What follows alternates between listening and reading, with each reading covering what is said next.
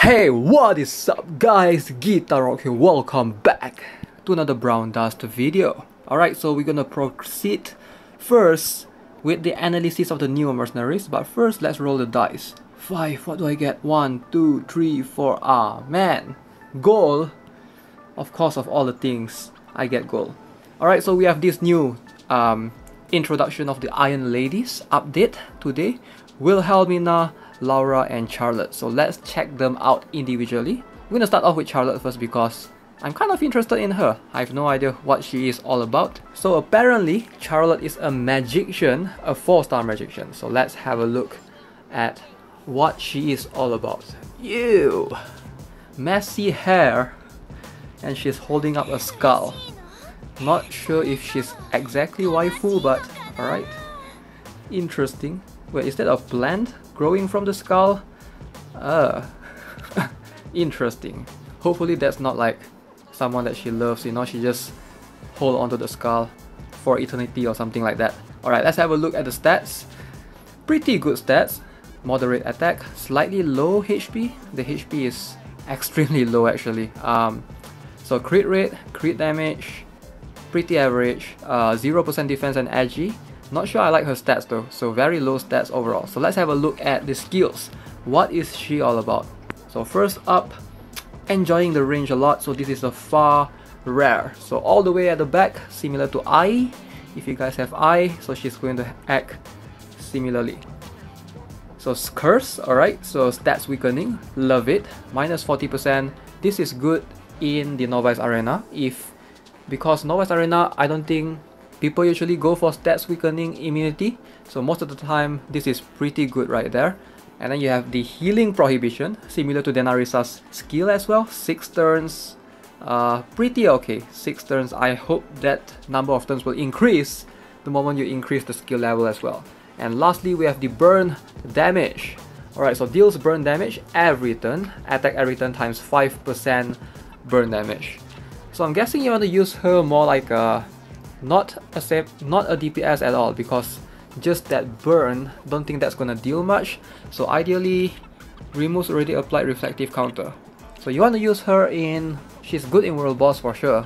But if you plan to use her in Novice Arena, I do think it's going to work as a good counter against Hell. So if you guys are struggling against Hell, I believe this skill is extremely good.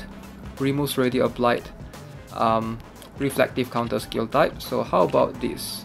60%, 80%, that is a lot of stats weakening. 80%, wow. Oh, and you remove the stats enhancement skill type as well, so that makes it a better counter for Hell even. And since she is a magician, if you like position her correctly, you might be able to counter quite a number of Hells. So remove stats enhancements. I believe this will remove the bonus stats that Hell receives after she attacks. So that's pretty cool. And then of course the healing prohibition does increase to 12 turns. Very cool. At +9, you get the bonus range. Extremely awesome if you have this kind of range. So she's going to be useful in certain PvE stages as well. And I believe in the Evil Castle, you definitely could use her as well. And then we have the Advanced Curse. Very cool. Healing prohibition, advanced burn, 25% burn damage, incoming damage plus 35% as well. So yeah, she's not gonna be like game changing, game breaking. Obviously in Novice Arena, like no one can triumph Hell. But if you do intend to use her as a Hell counter, I do believe it will work. You know what, I might try it out once I have her at +9, but currently I do not, so just gonna stick with my own Hell as a counter to enemies' Hell for now. Alright, so moving on, let's check out the other 2 mercenaries. Okay, so Wilhelmina, so long awaited, now she's finally here. Now we can check out her skills. So what is she all about? Let's have a look.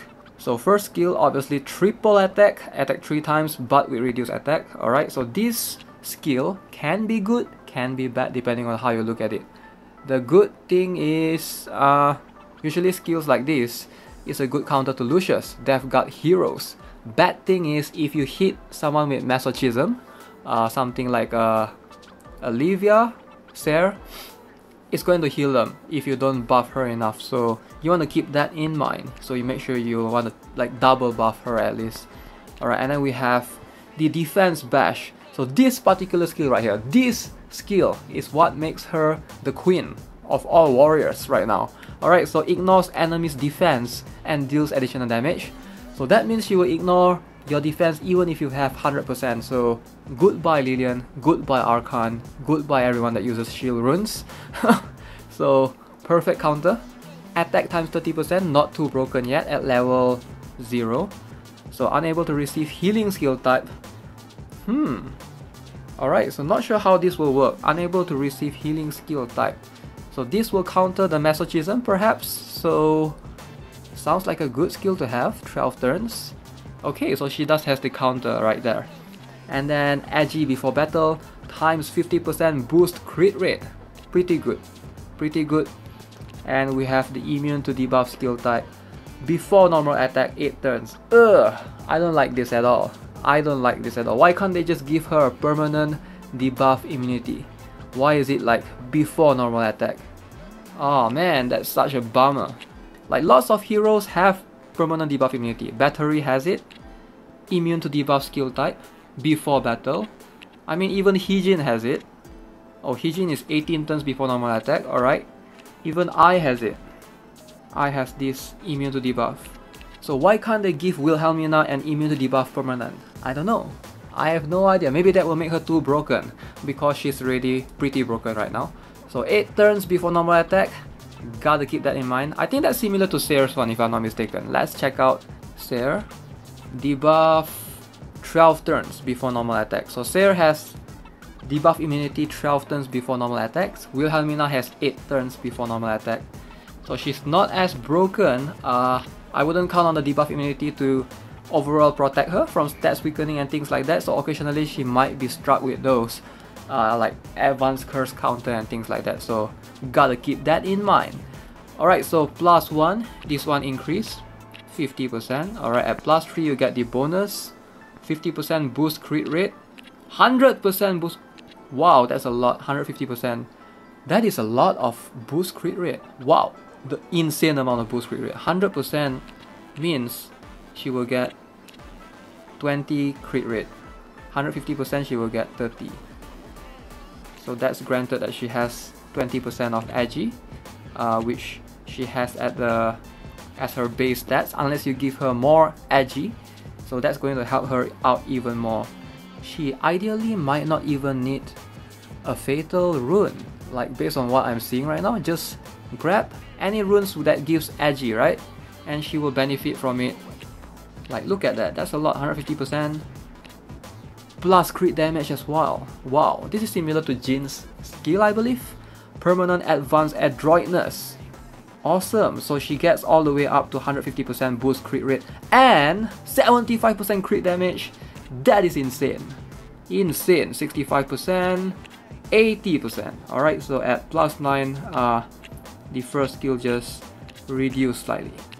So I do think that if you really want to use her in the arena, in the PvP, depending on what league you're on, if you want her to be like usable, I would say +6. That's when you get the bonus crit damage. If you do have like decent supporters on your side buffing her with crit rate, and she has some runes with edgy substat as well, that's going to help her out with the 100% agility for sure. She only has 100%, only has 10% crit rate, so not too high. Her attack is slightly on the lower side, I think, or maybe that's average. That's about average, I think. Let's compare to Foxy. 615 and 1600. Yeah, Foxy has the exact same amount of attack, but Foxy has more HP though, so that is something to keep in mind, I guess. And Foxy has more crit rate as well. Wow, so she's really losing in the stats department most of the time, but her ability to ignore defense and basically just healing prohibition any opponent that she encounters, that's going to put her like way on top. She might actually be the best warrior right now. We'll have to see because of how the meta is towards mercenary units that has all this healing stuff, masochism and 100% defense. So she's a great counter right now. Definitely a good warrior to have for sure. So in terms of runes, I'm not sure. Most likely you can go for 1 assault and 1 rage if you are able to get her crit rate up to 100% in the battle with all the buffs. Yeah, I'm pretty sure you can, because make sure to have a substat of 8% edgy, so that way you'll be able to benefit from the bonus crit rate from the permanent adroitness. Okay, so that's my thoughts on Wilhelmina. Alright, so next up, let's have a look at Laura. Alright, first thing that I noticed, damn! 40% edgy! Alright, 40% edgy. HP is about average, of course 0% everywhere else. I wish she has some defense, you know, like, alright, so she's quite squishy, but let's have a look at what she is all about. Okay, so line supporter, good replacement to Vincent, I guess. So support times 50% reduced incoming damage. Okay, so counter attack with shock effect. Alright, so it will give allies the barrier for 12 turns, and that will basically, anyone that hits them will get shock. Basically their attack times 20% shock damage. So the stronger they are, the more shock damage they will receive. Wow! It's just a plain thorn right there. A barrier of thorns. Basically whoever that attacks your allies, this is so broken. This is so broken. Imagine giving Lucius this buff right here. You include Lucius in that buff. That's gonna be insane. Can you include Lillian in the buff? I have no idea, but very interesting skill to have. So crit damage, just straight up crit damage, and attack boost as well. So why does she only have 4 tiles?